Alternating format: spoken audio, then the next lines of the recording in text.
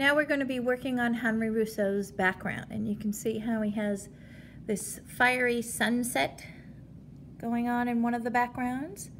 And then we have some of these palm trees. I'm going to show you how to do the palm trees. This is some tropical, it almost looks like a yucca plant. I'm not quite sure exactly what that one's called. But I wanted to show you how he incorporates snakes from this is the snake charmer. His painting called the snake charmer, but how he incorporates snakes into his painting. And the snake is right here. So once you have the leaves drawn, you can have it intertwine around the branches here to make it realistic. And then this looks like some type of a bird right there in his painting. And then there's a couple other birds right here too. You can barely notice them. So if you want to hide some birds here and there into your picture, you can. That almost looks like the first one, almost looks like a vulture. And even if you want to add some water in the background, this is actually middle ground. And then some trees in the real far background you can. But that's some different ways. I want to show you how to make a, hope I didn't lose it here. I want to show you how to make a palm tree, some palm tree branches for your, and of course you can put in your fiery sunset. Placing that, just draw a circle here around it. I'm going to wait for my fiery sunset, but I'm going to show you how to make some of these tropical, curve up and out, tropical palms.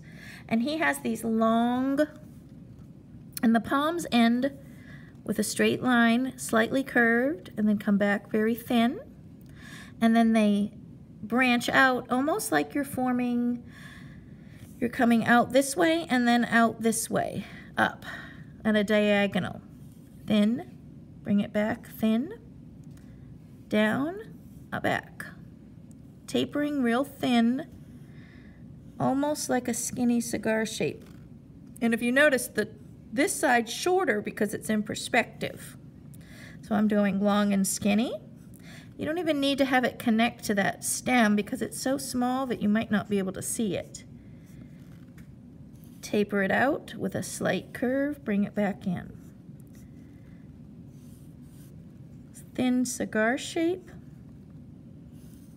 or long skinny V curves matching. And then the same on this side too. You can even have it come up, going up,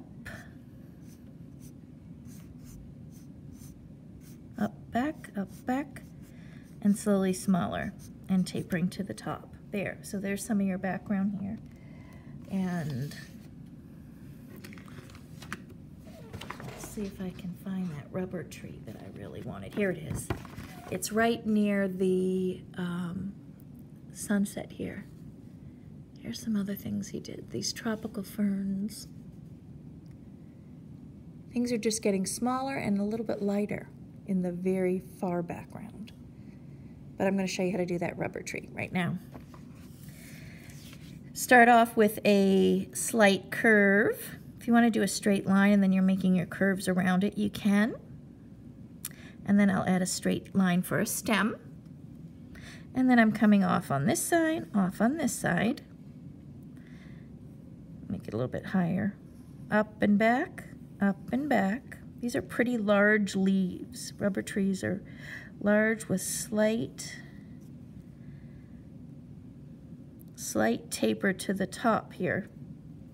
And then he has some that have flopped down, curve, round. Here's one that flops down, curve it out and around. Add your little centers if you want to. The stems. Curving out and around. And then you want to come down. And then if you want to make some branching up this way, curve it slightly round and then tapering.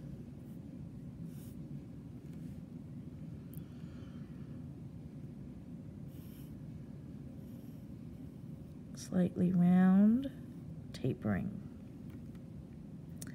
And then you can have one flopping down, curve round, like that. And that's your patterning, how you would continue making these leaves. So we've got the palm trees, the leaves, then your fiery sunset. You can trace something to get it round, or you can even have it overlap and have it in the background. So you want to have it overlap all of this with a large one. Some of the kids like to do this. Just take your time. I'm going to freehand this, but you can trace something if you'd like. That way you have this in the background, and then the very far background is that. Just show layers in the background and depth. Now your tiny palm trees, let's look at this example here. You can see how they get lighter and they're smaller. They even have some of these too to fill in. So if you have a lot of blank spaces, you can fill in with, they almost look like cactus. Curve it up and back. It's almost like you're tracing your finger. Down and back. Vary the height. This could just give some taller. Have it go behind the leaves. So that's another way of filling in space. And then of course you have a lot of things down here in your foreground. Let's see, let me show you what they look like. Right in here. And then when you color them in or paint them in, make sure you do lighter value. Right there. And you can even stick some monkeys in the far background too. And that's basically how you do the background. Hope you enjoyed this series on foreground, middle ground, background, and Henri Rousseau. And here is an example, not quite finished, of foreground, middle ground, background in a Henri Rousseau style. This was done with oil pastels. Here is another example done in a Henri Rousseau, but we did leaf rubbings with Rousseau Jungle. And then we're going to do some watercolor paint on top of that. And here is a cut paper Henri Rousseau style, which was fun to do. So there's many different ways of creating your Henri Rousseau jungle once you've learned foreground, middle ground, background. Here's some different tropical plants here. On this one I tried to stick in a lot of elements that I saw in Rousseau's jungle. And there was one painting he did where the monkey was actually playing with the, looks like they were playing catch, so I had the monkeys playing catch in this video, in this picture rather. And then here is a tempera paint that we did in Rousseau style. It's a little glossy because I laminated it so it would last, but we just did simple tempera paint designs. This was, I think, like first grade or second grade did this. And let me know how your Henri Rousseau came out and what you did to your jungle picture.